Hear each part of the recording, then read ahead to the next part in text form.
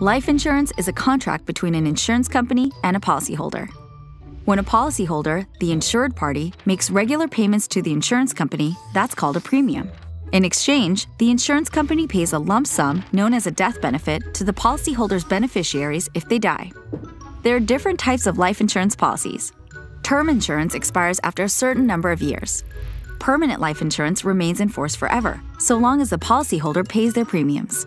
In addition to premiums and death benefits, permanent life insurance policies also have a cash value. This is a savings account the policyholder can use during the life of the insured, as the cash accumulates on a tax-deferred basis.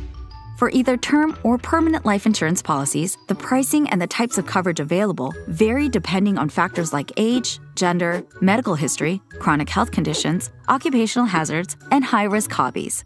Each policy is unique, so it's important to review yours to understand what risks are covered, how much it will pay your beneficiaries, and under what circumstances.